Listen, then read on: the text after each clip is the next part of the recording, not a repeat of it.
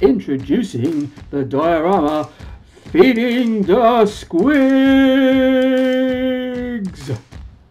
starring Scummo the Defecator, featuring the fluffy one, Snuggles, cute Thulu, and little brother, and a special guest appearance by Busby. This is Feeding the SQUIGS.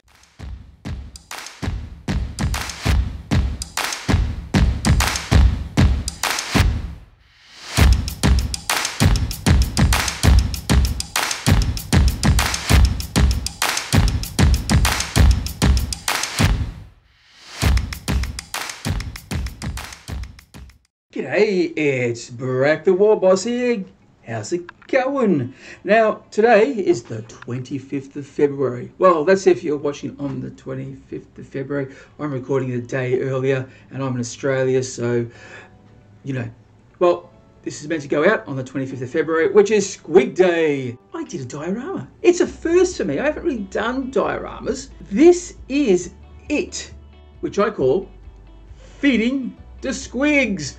And this was loads of fun. As I said, it was a first. So lots of new techniques, new ideas. I had no idea where I was going this when I first started this idea at the beginning of this month. And this is what I come up with. And I'm quite happy with it. I'm really happy with this. Yeah, please just punch, as old people like to say. I'm not quite sure what I can say, so maybe I'll just go through a few stills and show you what I did. So let's go and have a look. Okay, it's a little bit of a vlogger type situation. I decided I'm going to do something for SQUIG Day, and I thought I might do a little mini diorama with all the SQUIGs. So this is me filming it. I'm going to use these 4 little SQUIGs that I'm going to play around with and make some sort of diorama. So follow me on the journey. I'm sure it'll be fun. Okay, well, I had before SQUIGs, and then I thought, hey, what I can do is I can actually get in and add a grot. And so the whole theme of feeding the SQUIGs sort of happened. So I just decided to put on this old little piece of scatter terrain here that I had lying about. Next up, I stripped and cleaned the bits that needed to be stripped and cleaned, and then I primed them all black. Then I plopped down some base colours on all the elements that I was going to use. With a couple of coffee stirrers or paddle pop sticks, some wood glue, and a couple of pieces of sprue, I fashioned this little drinking trough. Okay, so for the water effect, I just used hot glue and just chucked in there to make it all wavy and such. Then I gave it a coat of Lothlorien blue and then a couple of washes with mainly Nuln oil. Unfortunately, you can't see it in this photo, but after that I put some rubble, just some base rubble on the top of there, and then washed it again with the Nuln oil and a little bit of dry brushing with the blue to give a more grimy, grotty sort of feed mixture.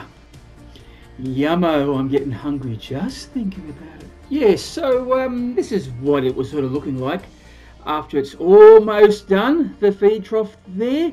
So there's little cute Thulo and Scummo there, just sort of trying to see how it won't all work and fit together. Real simple paint job here with Lothlorien blue for the SQUIG, the red tongue, which was Wazdako red, washed with the Beltane green, and a bit of highlight there with the Keldor blue. So a similar blue with little cute Thulo here, and the yellow is just the Flashgitz yellow, and a slight little wash with Beltane green. There's a bit of a pattern emerging here, isn't there? Inspired by the local frog we have here, the green tree frog, I decided to do a green and yellow SQUIG for Snuggles. A little bit of bright yellow there and some blue on the edges just to bring out the colours, and some nice big pink lips. Who doesn't like pink lips? Unfortunately, no stills for little brother, but this was just a quick corn red, some of the Lotharian blue, yellow, a little bit of wash, and you can't see it from this angle, 2 little pink racing stripes. A typical goblin print for Scummo here. So it's layer green over Warboss green, washed with Beltane green, and the Lothern blue, and the Fulgrim pink for the clothing. And the buckets are made, or sorry, painted with Grey Knight steel, as usual. You can't see it from this angle. I did put a little bit of hot glue on the other side of the buckets and wash them with blue and Nalma oil, just so it looks like there's scraps coming out of the bucket and into the feeding trough. I put down numerous washes of various colours to make the bottom there, the ground, look wet and yucky and messy, as you would expect at some sort of feeding pen. Not 100% happy with the brick wall there.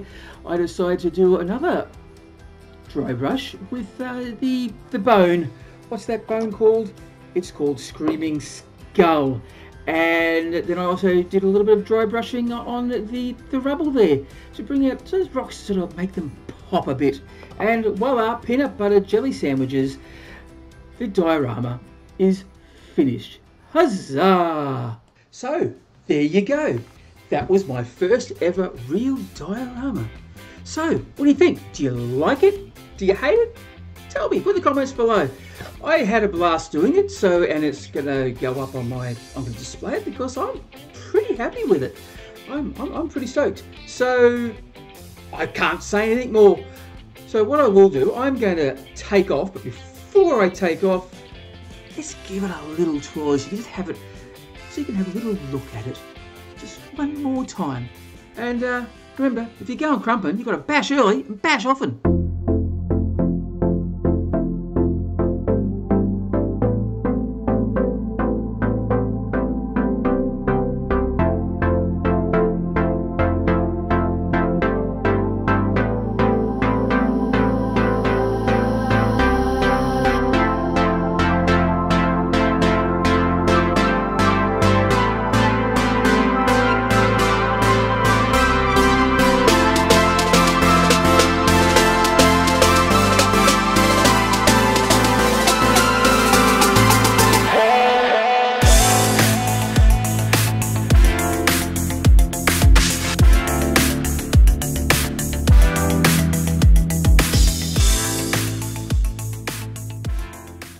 Okay, thanks for watching. I hope you enjoyed that. If you did, please like, subscribe and share. Do all the algorithmic things. And if you would like to help me out financially, there's always Buy Me a Coffee and Patreon. The links are in the description.